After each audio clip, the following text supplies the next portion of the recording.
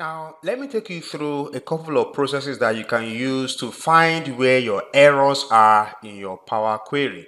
So I'm just going to delete from the first transformation I started here, which is from replace value all the way to the end. So I will right click on the first replace value and I'm going to select delete until end. Then I'm going to click on delete.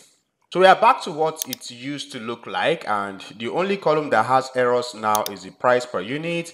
And I'm going to force this quantity column to also have errors by selecting change type here to whole number. And I'm going to replace current so I can have some errors here. Then I'm also going to scroll to the left to my date, and I'm also going to change this order date to date data type to also introduce the errors on that column as well. So now we have a couple of errors scattered everywhere, and if you want to audit to find where your errors are, the first thing that you can do is make sure you select one column in that data table, then press Ctrl A to highlight all the columns. And then on the home tab, you are going to go to where you have keep rows. You click on the drop down for keep rows and you select keep errors. Now this is going to show you only the rows that contain errors, and you can see the query here is table.select rows with errors, right? So now from here you can start to trace what your errors are column by column.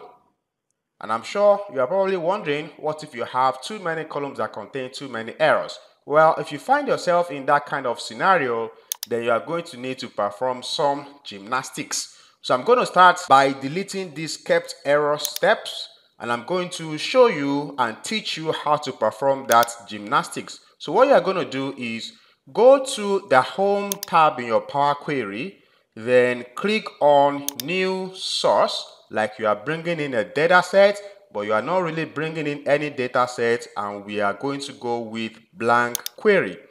So in the formula bar, you are going to type in equal to, what was that function we just saw right now? Is table.select errors, but you don't have to type table.select errors. What you are going to type is table select. So once you type table select, it's going to show you the function that has something similar, which is table.select rows with errors. We are going to select that. Then you can open brackets, and this function has just input that is required, which is the table. Now the table that we want to pass in here is the sales data table. So if I type in sales here, it's going to show me the one that is the sales data, which is that one with the hashtag and the double quote. The hashtag and the double quote is something that you are going to see a lot in Power Query. When a table name has space, it is going to be written like this. So I want to select that sales data, and I'm going to mark my formula here to say that I'm done. This gives me all the rows that has the errors alone. Then I'm going to select one column again. Remember to always click for you to select a column, and I'm going to press Ctrl A to highlight all the columns. Then I'm going to right click on any of the column headers, and I'm going to select on pivot column. So I'm on pivoting all the columns in this data table. So now I have my column headers on the left hand side, and I have the values on the right hand side. Now I'm going to go to value column from my home tab.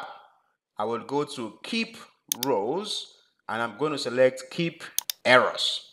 So this is going to keep only those columns with errors and even the records with the errors. Now we are going to add a column here. It's going to be a custom column, and all we are going to do in that custom column is to type in the expression try. I'm putting a space there, and I want to try this values column. So try is an expression that is going to check if there is an error somewhere, and if there is, what exactly is the error about. So try value, I'm going to click OK. This gives me my new custom column, and if I click on any of the cells for this custom column, you are going to see that it has two values. One of them is whether it contains an error or not, which is true or false, and then there's another record for what the error really is about. So I know everything here are errors.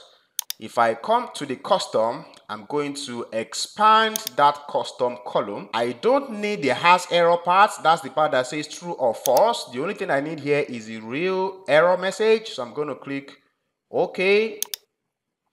And then that really gives me the record for all the errors. So if you click in the cell again, you see it has so many records. One of them is the reason for the error, and then another one is the real error message, right?